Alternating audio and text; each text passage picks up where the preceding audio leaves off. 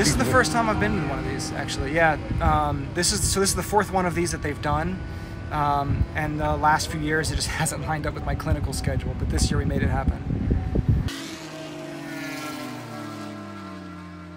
So I'm a vascular neurologist, and neurohospitalist, so primarily see acute stuff in the hospital. But happy to come out here and support, my colleagues who do this fantastic work for these patients, and have some fun in the process.